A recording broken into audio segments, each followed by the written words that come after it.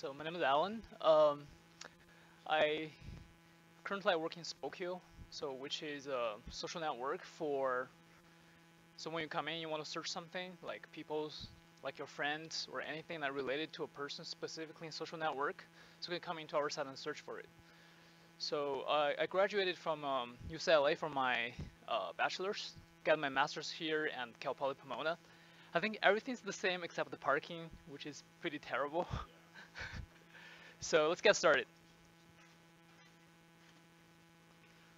So here's the overview of what I'm going to talk about. So what is a social network and why is it valuable? And what, like, if we want to analyze it, what algorithm should we use and how do we do it? So also, why do we do it? What are some real world applications for it? Also, I'm going to talk about the privacy concerns that a lot of people have regarding like the public data that you publish online every day. So what is a social network? So by default, a network is a graph. So in a graph, there are vertices which are called nodes. So in a social network, it's just individuals who actually, publish contents. Also, there are edges, which is the relationship between two different nodes. So basically, for example, on Facebook, if you poke someone or if you chat with someone, that's basically a link between you and him. So that's the relationship linkage. So here, there's an example about what a kindergarten social network is. Say like Sarah is really popular, knows about half of the kids, whereas Michael only knows 2 of the kids. This is a social network in real life. So it doesn't have to be digital. Social network is actually, it's in our human society. Just like every day we interact with people are social, right? You don't just stay at home the whole day and just like, oh, I'm just gonna be in here enjoying my life. So everybody go out and interact. So that's the interaction is building up the social network. So examples of social network that we know is email. Like a lot of people don't think email is a social network, but it is the original social network. So by default, if you send someone an email, you're connecting with them. You're basically in the graph sense, you're linking you and him. So there's a linkage between you two. So as the technology advances, so we have Facebook, Twitter, LinkedIn, and WhatsApp. Although they give the nodes different names. For example, Facebook uses friends, Twitter uses followers, LinkedIn uses connections. But essentially, in the graph sense, they are just nodes. Reddit, I have no clue how it works. I just started using it. It's awesome.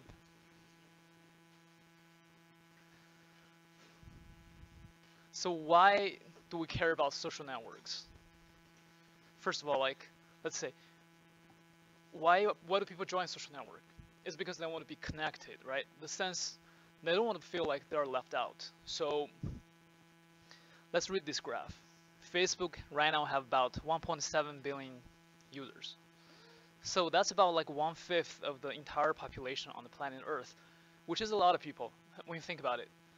So such a large user base contains a lot of valuable information. For example, if you want to do a study about, adults from 20 to 30 years old, what do they like?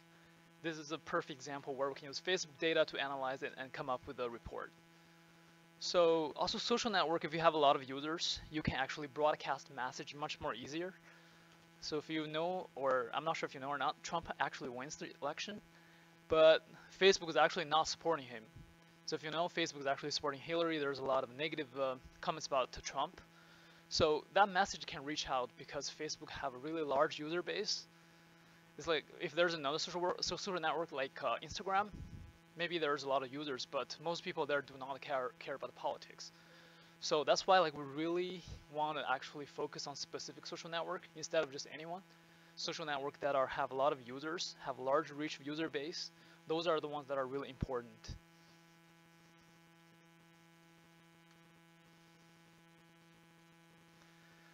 So another question is, social networks are valuable, but how much do you worth to them? So like this is a little bit outdated information, but roughly it's still the same. So to Spotify, you're worth about like 170 bucks as of November 2013. For Facebook, you're worth about 100 and 30 bucks. That's back in 2013. Right now it's about 70 bucks. So I just did research this morning. It's about 70 bucks. That's not too bad. So why do people actually assign a value to a specific user? It's because of the social network have really a lot of power. They can like publish content, they can do advertisement, all sorts of things. So that's why like investors actually assign a value to this social network users.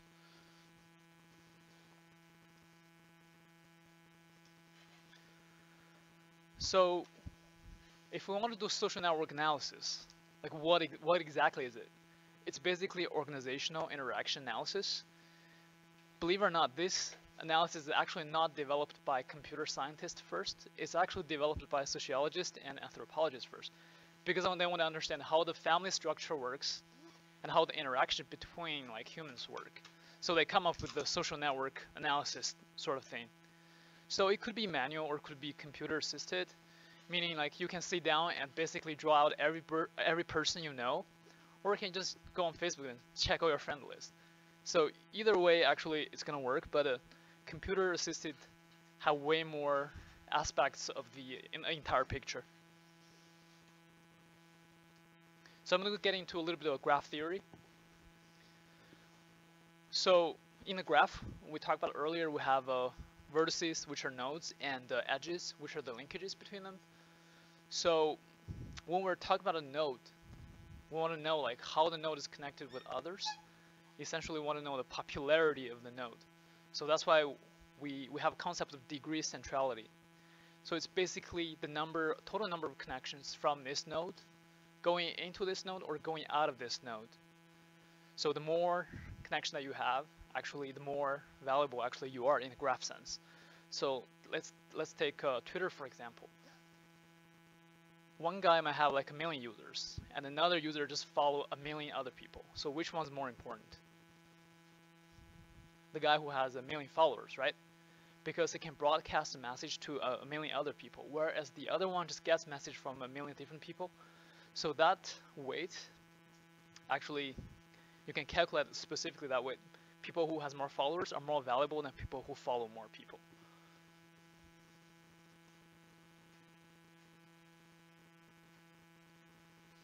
So there's another thing that we use is called closeness centrality. It's basically, let's take a look at this picture first. So let's say we want to know, let's say Lisa wants to know Bob. How can Lisa know Bob? So Lisa has to know Alan first, and then know Liz. Then from Liz, there's a couple of ways to know Bob. So basically, she has to jump through at least 1, 2, 3, 4 other people to know Bob. So basically, from Lisa to Bob, there's 4 hops. So the distance between them in the graph sense is just 4 hops. Let's go back here.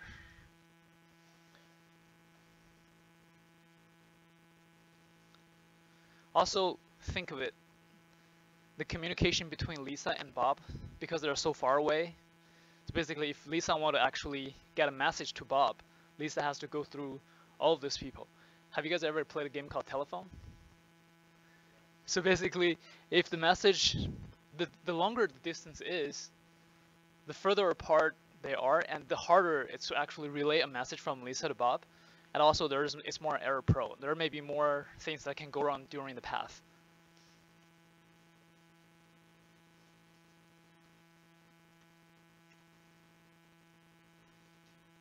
So a third concept was called betweenness centrality. It's basically saying that how important is a node. So if you're in a graph, like some nodes are really important because they're vital to the graph. If you remove that node, the graph doesn't work anymore. Some nodes are leaf nodes. They can be removed easily and they still don't affect overall how the graph works. So let's take another example. So let's say in an organization, person A and person D all made a mistake. But in the organization, A has his job between 2 departments, where the red is like accounting, the blue is the human resource, D is basically just an intern. Like they made the same mistake. So we're gonna make example, we're gonna fire a guy. So who do we fire? So clearly we're gonna fire D because D has no like outgoing D has no outgoing connections. So in a graph sense, D's between its centrality is lower than A. So that's just an example. So now let's talk about data mining to social networks after all these things. So what are we trying to do in social network data mining? We're trying to actually get user profiles as much as possible. So that's basically my daily job. So what we do is each user have a Facebook account, they have a Twitter account, they have multiple social network accounts. So you want to actually aggregate them just for a specific user, so it's much easier to look it up.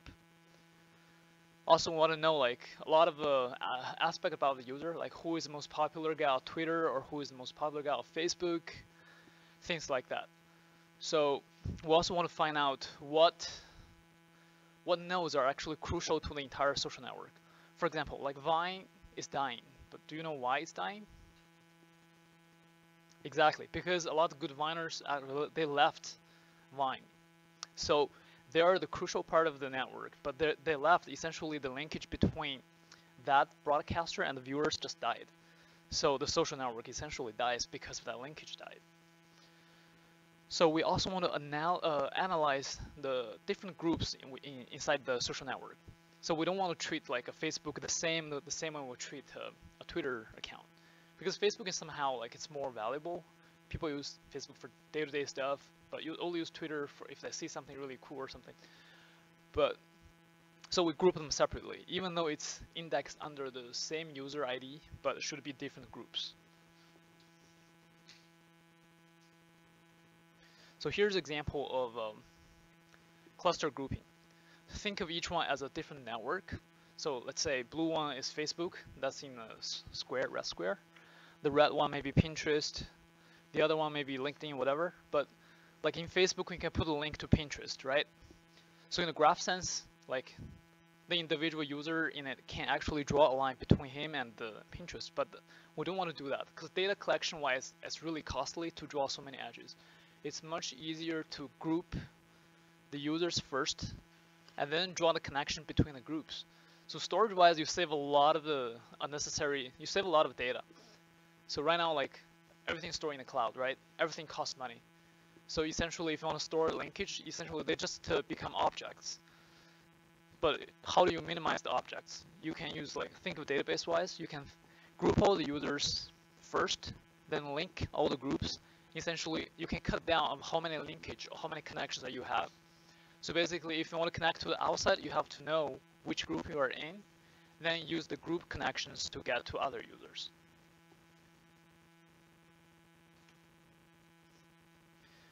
So to collect all those data, we need to actually have a robust system. Right now, there's really two things: cloud computing and distributed system computing. So the one that I use at work is distributed computing. We actually use a lot of Amazon infrastructure because it's getting cheaper and cheaper to like rent an Amazon computer, an Amazon instance, rather than just buy like really expensive hardwares. So basically for distributed computing, the components are actually located on the same network, but they're different computers. They're not within the same hardware. They're different hardwares, but they're just networked for communication purposes. They can work individually, and they can handle error individually, which means one guy stops working doesn't stop the other guys working. So basically, this is one of the advantages of distributed computing system. So this is just an example of how it actually works. So let's say a client makes a request. It goes to the switch says, oh, I don't have this information, what should I do? Then it asks the master about what to do. The master then sends a query to the switch then broadcasts it, and then it broadcasts it to all the slaves. And then the slaves collects all the data and then answers the query for the users. So this is one of the overall views of how distributed system works. So let's talk about the pros and cons. What are the advantages? First of all, you have a lot of resources at your hands. You have multiple computers, like each one can be really powerful, and then all those all those individual machines are not actually shared by users. They're just dedicated for doing what they're supposed to do. And then if you try to do something, it's really speedy. But what are the drawbacks? So basically, on each of those machines, you have concurrent processes running on different processors. So basically, if two machines try to talk to each other, there's going to be a lot of barriers because processes, like, they're not threats. Like, basically, they're just in their own world doing their little thing. They're just supposed to do their thing. They're not supposed to communicate that well. I mean, I guess you could, but it's going to make it a lot tougher to communicate between the two separate distributed systems. So once we have multiple machines, you have multiple controls, point of controls, which also means multiple point of failures.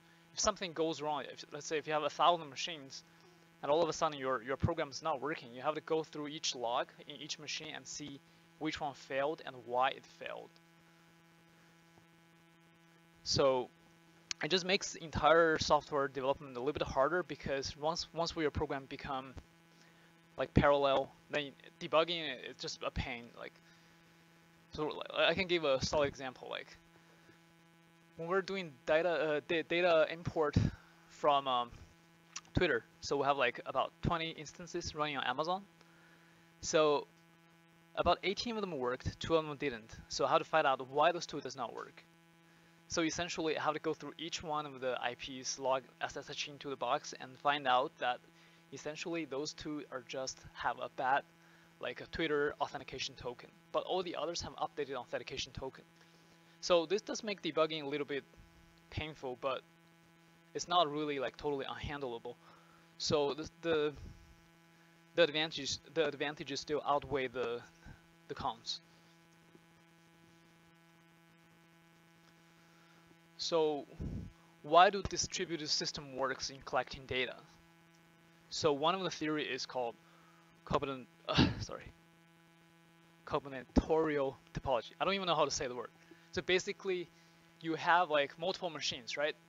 Each machine have its own computational power. Every machine is not born the same. Let's say some have a large instance, some have a small instance. So basically, the efficiency rate is different. So some machine can handle the task pretty quick. Like if you give them like import data from Facebook, they can get it done like in 10 seconds, whereas the other get it done like in 1 minute. So you have this cluster of things, and you have like a bunch of tasks. How do you allocate it? How do you allocate it efficiently so that the overall speed is fast? So that's why when this theory come in, and it actually calculates if you get a task this large, go to this computer, finish it. If you get a task that's this small, do this. So this theory actually takes care of all the mathematics behind the scene for a distributed system. I'm not going into the details. It's pretty, I don't even understand like most of it.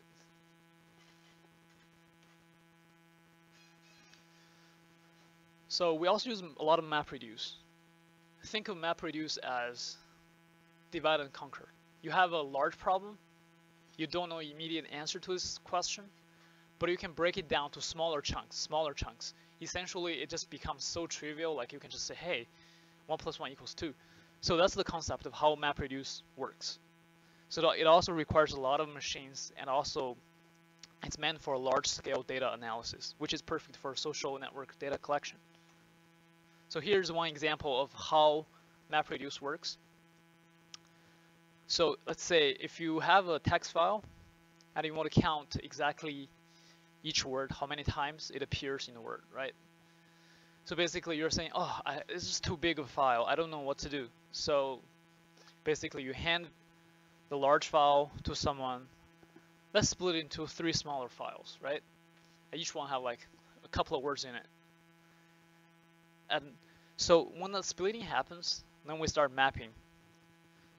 So mapping is basically on the atom level, what computation are you trying to do. So like for example, in this mapping sense, the first file will just have 3 words. Each one of them has just like 1 appearances. So that's the mapping. Once after the mapping is done, you want to actually sort results based on what you're trying to do. Like in this example, you're just sorting the words basically based on how they're spelled like.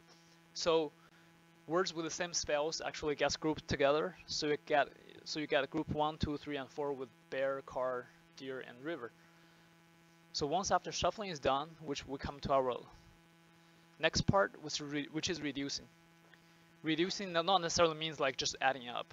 Like this is just a one example, but essentially you're making the bigger input into smaller files, calculate the result individually, and then get individual for each of the small parts you get. The last part is basically just merge the result that you have, which is the merging part. So you have your input, you have your output. So it's essentially like divide and conquer. You just merge the result in the very end. Here's a pseudocode of how it actually. So basically you have an input file, then you split the input file into a matrix, then you take each row and do the mapping, which is essentially count the word, and then you want to actually, in the very end, sum up all of the count for each row and return it. So anyone would take a guess what's the runtime in terms of big O notation? It's definitely not linear. Or actually, I don't know either, so I actually look it up. So basically it's n log n times s times p. So n is the number of items you're trying to do. Basically it's the number of words that's in a file. S is the number of distributed nodes. How many machines do you have? In this case it's 3. And p is the ping time between nodes. So basically in the communication, the network latency that you have to calculate this problem.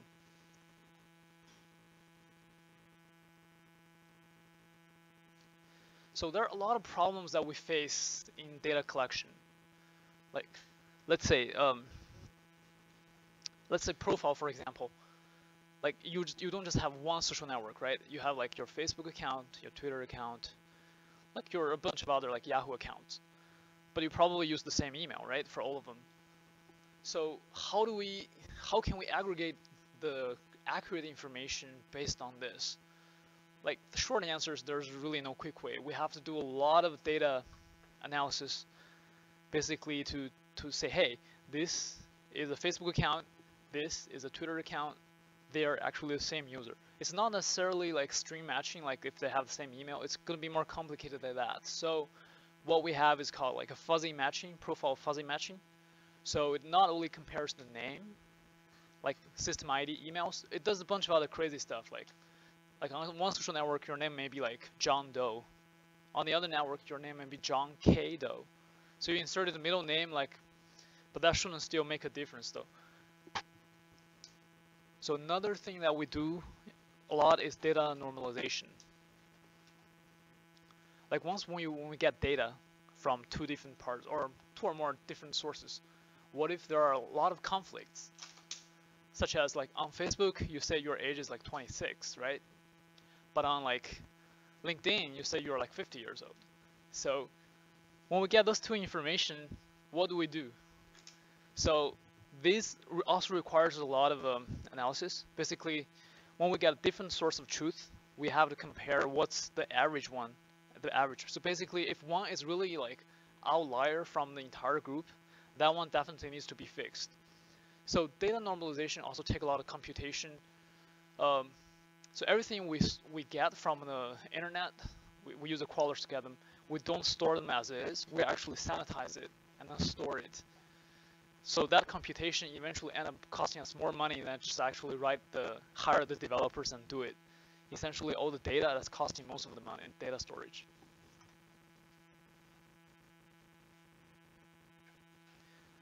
So once when we have all this information,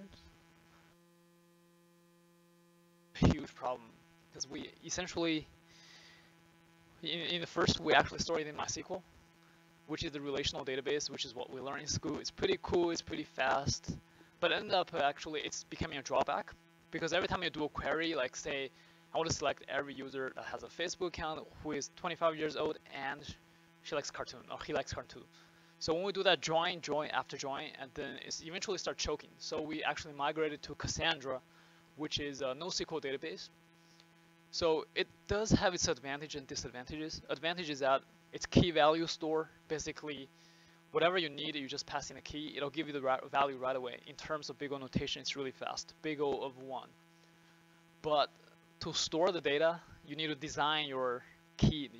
Basically, you need to design your key really smart. so that you can query it later. So you need to embed the MySQL join part into the key, which is another challenge. So eventually we're saying like pure MySQL is not going to work, pure Cassandra is not work. We eventually end up with a hybrid of two. So for all the things that we don't care about relation stuff, we just put them into Cassandra. Everything that we do care about relation stuff, we store them into MySQL, and then we add caching layers on top of that to speed up lookups. So data collection is essentially what I do at work. How can I get quality data? How to maintain it, and how to make it, really, really fast to search. So there are a lot of real-world applications for this. A lot of the things that we want to know, like that's not available to us. For example, you publish a lot of tweets, right? But do you know which tweets is the most read by your followers? It's not necessarily the most retweeted ones. Someone may see your tweet but never retweets it. So this kind of question we can answer, like which one of your Facebook friends have the most crazy political view, like he or she just likes Trump that much, saying, hey, you should be president. So also, like if we have this lot of information, like from if we have the data from Amazon, we can do better product recommendations. So the more data that we have, the more questions that we can answer, like what kind of user base you have, how can we group it, and how for example, for advertisement, how should you spend your money?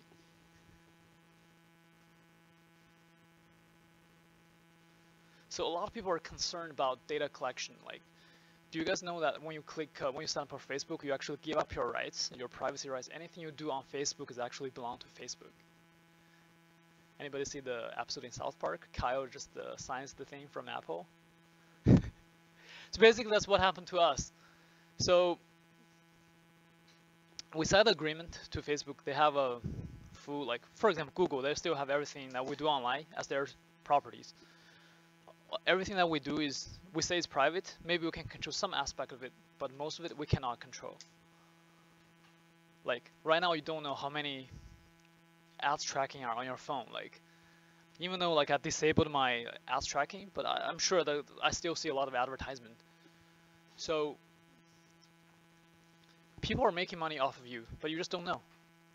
A lot of advertisers track you every day, what you click, what you do online. But do you really like a lot of people are really concerned, but most of the time we don't realize like the issue. Like, show of hands, do you really care about what you do online? Like, people track you, and do you mind that, or you don't mind that? If you mind that, raise your hands. Yeah. So basically, we have a opt-out form for a lot of users that in our system. This is not true for every other social network. So basically for us, if you want to opt out, be completely erased from the system, you can do that in our system, but not in Facebook and Google. I don't know if they ever offer it though.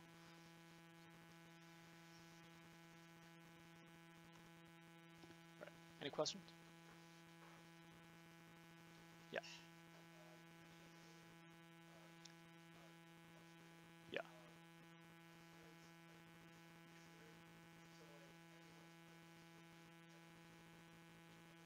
Right. Only if there's a linkage between the two. We don't just randomly connect groups.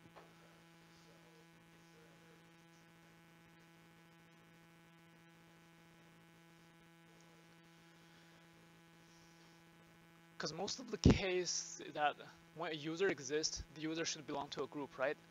So like I said, if you try to connect a user to another group or a user to another user, that's going to increase the storage. So every linkage is actually a row in the database, right?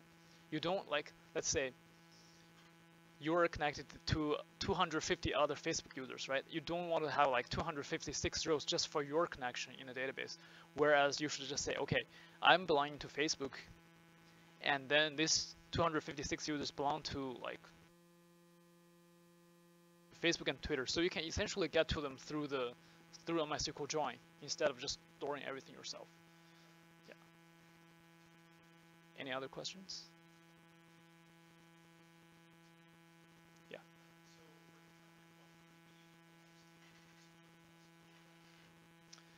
So we have a lot of mechanisms. So first of all, if you want to crawl like a social network, you should have their agreements, right?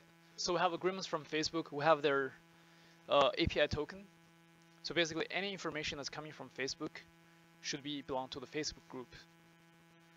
But that's not true all the time because people post on Facebook so many other things. Like people post on Facebook about like Pinterest, about LinkedIn, job post. Everything can be on Facebook.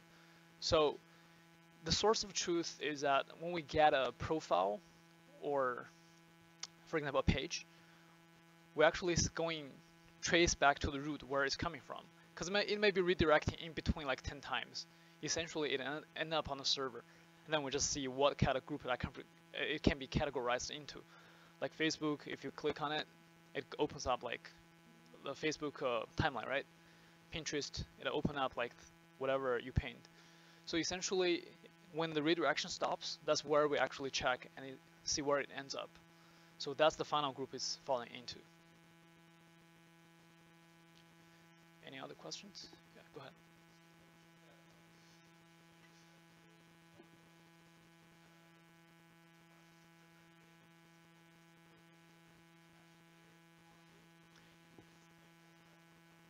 Oh yeah, I can explain that. So basically, we have a lot of users. So roughly like, I don't know the exact numbers, but it's definitely coming to a point when a user try to do a query in our system, you see the network cost like 5 seconds. That's pretty bad for an enterprise application. So to actually reduce that, we use Memcache on top of the Rails, like Ruby on Rails. So what that does is that basically if you're making the same request to the server with the same, let's say if you're searching by name, right, John Doe, so you shouldn't interact with the database every time when John Doe is searched. So basically you should cache that MySQL result into some caching service, which is Memcache in this case. So when a client sends a request, it's going to hit the Memcache first instead of going directly to the MySQL connection. So essentially, you're saving a lot of database interactions, unnecessary ones. So only when the cache is not set, let's say the cache is not warmed, you hit a name for the first time, then it goes to the database and look up all the things it needs it. Then it stores into the cache. Next time someone look for the same name, it would be returned right away instead of doing the unnecessary queries. Any other questions? Yeah.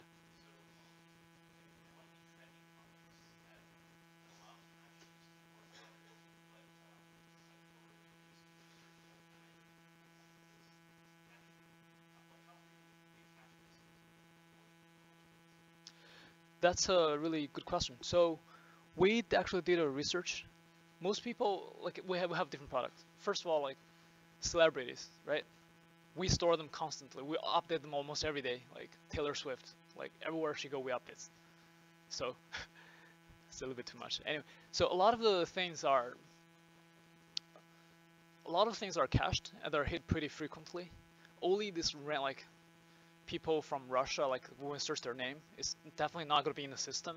That's the first time we actually go out, spin an instance of a crawler, go through all the different social networks, and then connect them, then store them in the cache.